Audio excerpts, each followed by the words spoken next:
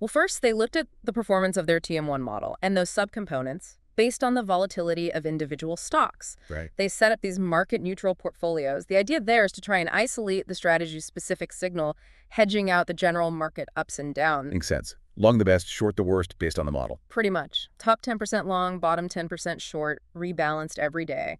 And they focused on reasonably liquid stocks, market cap over $100 million, decent volume, price over $4. Okay, so standard practice for this kind of analysis. And what did they find looking at stock level volatility? Well, it was interesting. All four components did somewhat better when they focused only on the most volatile stocks. Ah, so that supports the initial idea. A little, yeah.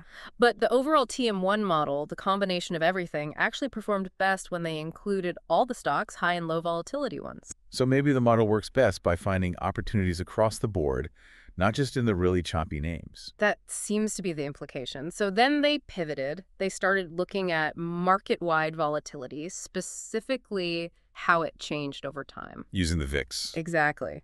They grouped the trading days based on the VIX level from the previous day. 5 groups, from lowest VIX to highest VIX. Right. And this is where it gets really interesting, I gather. It does. They found a pretty clear trend for the overall TM1 strategy. Which was? Higher VIX yesterday meant stronger returns today. It was almost monotonic, a consistent upward climb in performance as you went from low VIX to high VIX environments.